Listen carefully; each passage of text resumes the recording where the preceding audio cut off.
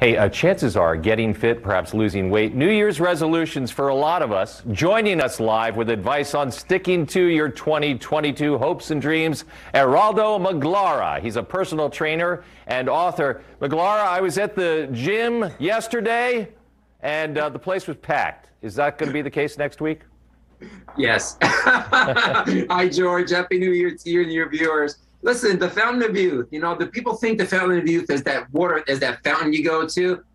There is no fountain. Let me tell you what the Fountain of Youth is. It's about having a three-prong approach to your New Year resolution, which is health and fitness, have a diet plan in mind, but also have the mental positive attitude to achieve your goals. Now, the mental positive attitude, give me some advice on how we really embrace that, because I think that's the real challenge, isn't it?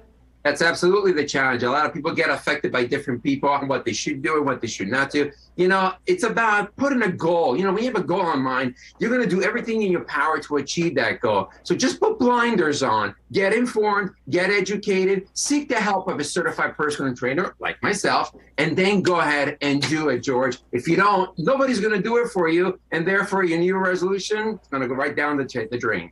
As a personal trainer, do you have any specific advice on making that New Year's resolution, I don't know, fun? You know what?